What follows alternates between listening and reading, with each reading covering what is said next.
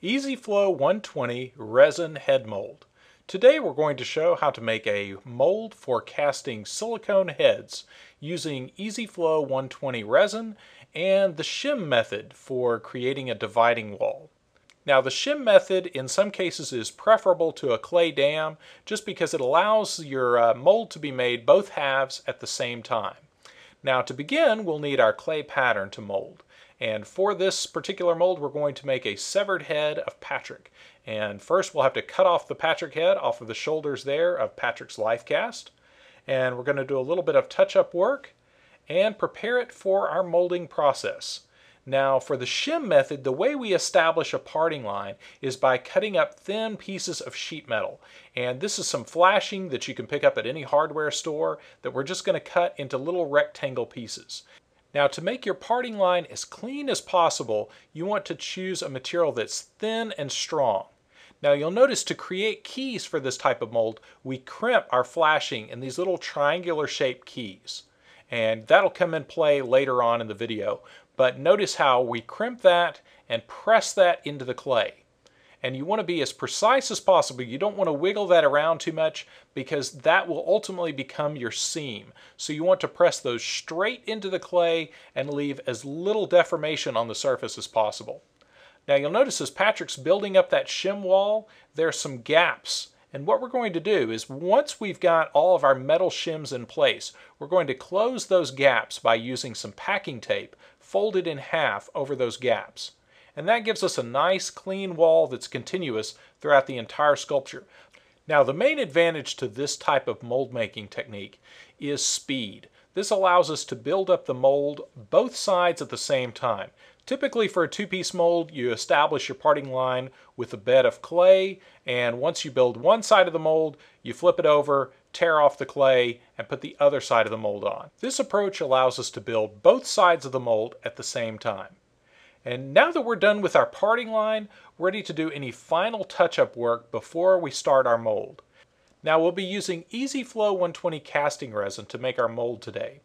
So since EasyFlow 120 is very adhesive, we want to take extra care to release the board and the sculpture. And you'll notice that we're applying Johnson's paste wax to our board to keep the resin from sticking. And then we're also going to follow that up with some spray release. We're using the Poly's 2300 release both on the parting line and the clay piece as well. Now a quick word about where we put that parting line. You'll notice that the parting line for the most part follows the halfway point across the top of the head. But we also put the parting line about an inch or so behind the ears. And the reason we did that is later on, since we're going to be making silicone prop heads, we don't want that seam getting in the way of the ear, and we want to have nice clean ears on our final piece. Now the final step before we begin our mold is to apply some baby powder all over the sculpture. And what that will do is that layer of baby powder helps draw the resin into all of the fine detail on the surface of our piece. And now we're ready to begin our mold. And again, we're using EasyFlow 120 casting resin and PolyFiber Thickener. Now, EasyFlow 120 is a fairly adhesive resin, so it's a good idea to take the extra precaution of wearing some gloves anytime you're working with adhesive materials like polyurethane resins. And always use accurate mixing containers. Here you'll notice we're using a calibrated, graduated mixing container, and all of the EasyFlow series resins are mixed 1-to-1 by volume. And here we're mixing up about 12 ounces, 6 ounces of part A and 6 ounces of part B. And this is what we call, typically with a rubber mold, we would call this our print coat. And it's going to serve the same function here. We want just a thin, syrupy liquid that we can brush all over the surface of the piece to grab the surface detail. And we really want to put this on in one continuous layer. We want to avoid any breaks in this layer that could create lines in our finished piece later on. So you want to move fast and deliberately and get the entire surface of the piece coated.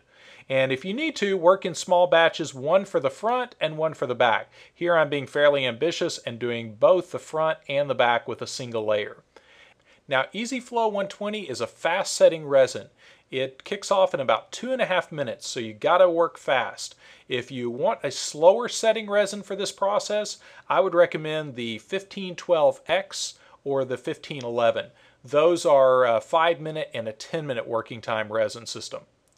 Now for this project we wanted to move pretty quick, and as you can see that layer is already kicking over, so ready to mix up our second batch. Now from this point on we want to thicken our resin to a paste consistency, and that way we don't have any drips or runs.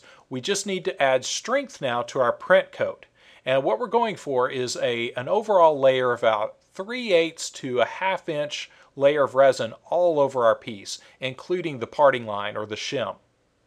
Now to thicken up Easy Flow 120 resin, we want to first mix our parts A and B a little bit, and then we're going to add some of the PolyFiber Thickener. And PolyFiber Thickener is a great thickening agent because it's an inert microfiber. So you stir in as much as you need to get whatever thickening effect you want. So the more you add, the thicker it becomes. And I usually add it just a handful at a time depending on how thick I want the resin to be. And in this case we want it to be fairly thick. We want it to still flow a little bit because we need to fill the ears and some of the undercut areas, but we want this to be a thick enough paste that will stay on a vertical surface. Now again, because this is a fast setting resin, we want to move quick and immediately start applying this to our piece.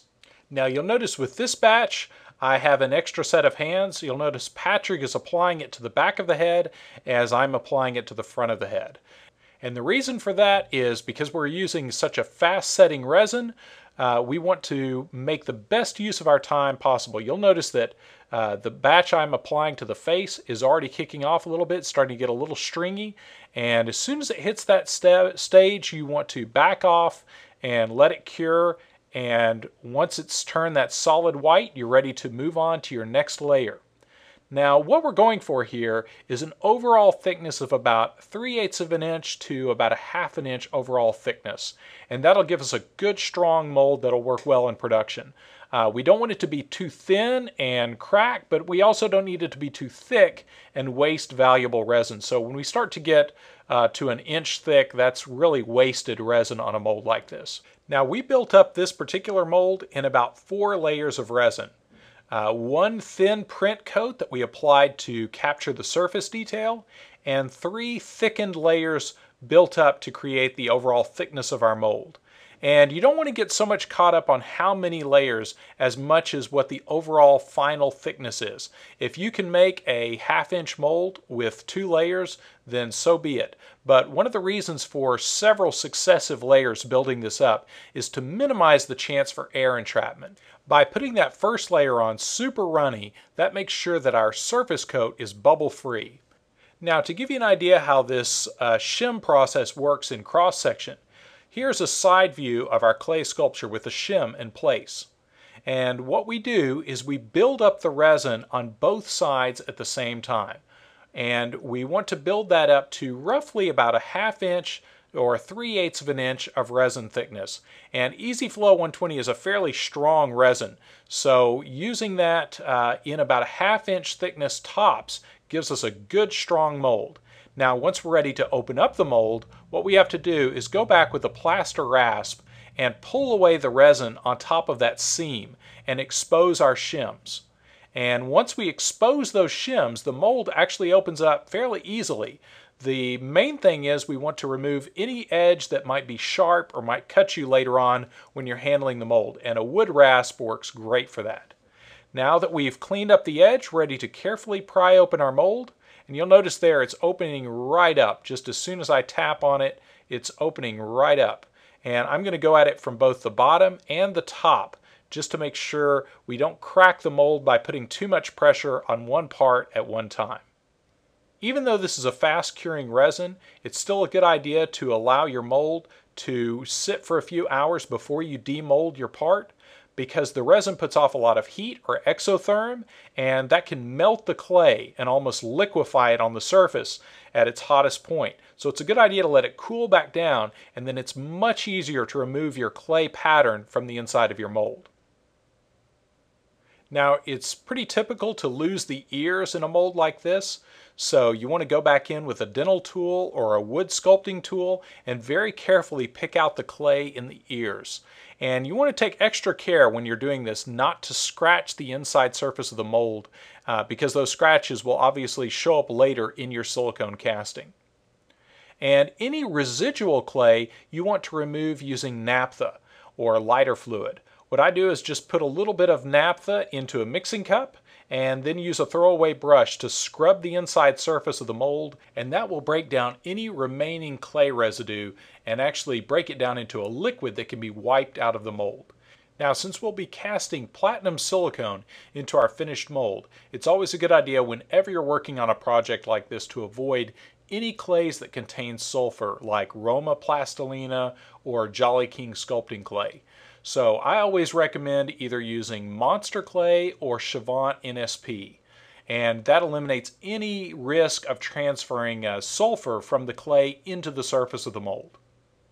And now we have our finished two-piece resin mold ready for casting.